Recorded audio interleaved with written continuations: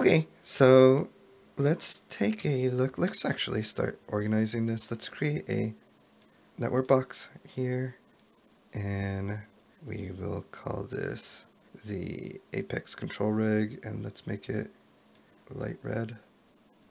We'll call this Apex control rig setup. And I was using underscores instead of spaces, so let's keep that going. I believe I was, at least. Let's look over here. Oh, I was just using camel casing. Let's see. Nope, it's a mix. Okay, cool.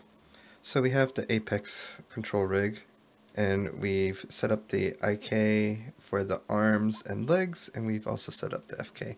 Let's set up some controls so that way we can start getting the setup working, and we're going to start with the IK controls. So let's do Apex configure controls, and then let's visualize this. We're going to click plus, and then here let's do, right now we can look at the list over here. Let's do the IK handle. So I'm going to take that and I'll do that. And actually, we'll do this right here. Okay, so that way it'll set up these controls for all the IK handles. Shape override right here, I'm going to select it. And let's create a torus. So we have that torus set up here. So that looks good. I want to set up a rotation on these. So use shape offset, rotate, and it is not going to be 90, I don't think. Nope. 90? Nope. Last one, Z. 90. There we go. So we are set up properly here, and let's do L underscore L. That way we're only doing the left side, and I can do the colors. So for the left side, I'm going to set up color, and let's have it be a blue. There we go. So let's look in the scene animate here, and we are not getting the controls here.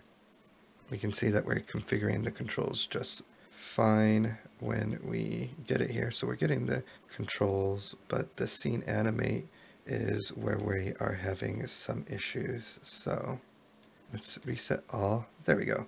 When we reset all, we're getting all of our controls again. Great. So we should be able to select that control in the scene animate now and move it. Boom. So my IKs on the left hand side, I'm going to have circles, and I am going to have them, or not circles, but toruses. And then I am also going to have them be blue. And then I can go into configure controls here. I can add another one. And I'm going to copy this. And I'm going to do that, but this is going to be for the right side. Shape override. We are going to do the torus. And then we are going to do the shape offset.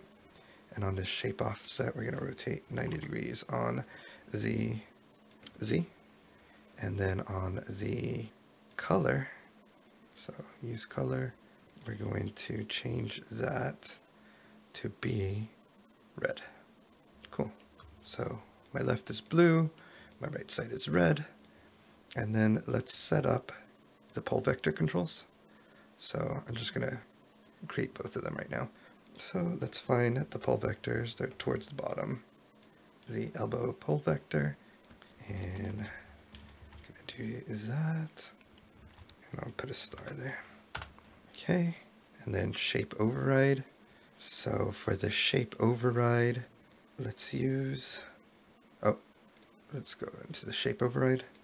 Let's look at the shapes that we can use. I'm going to use I want a star. I think that works. We'll use a star.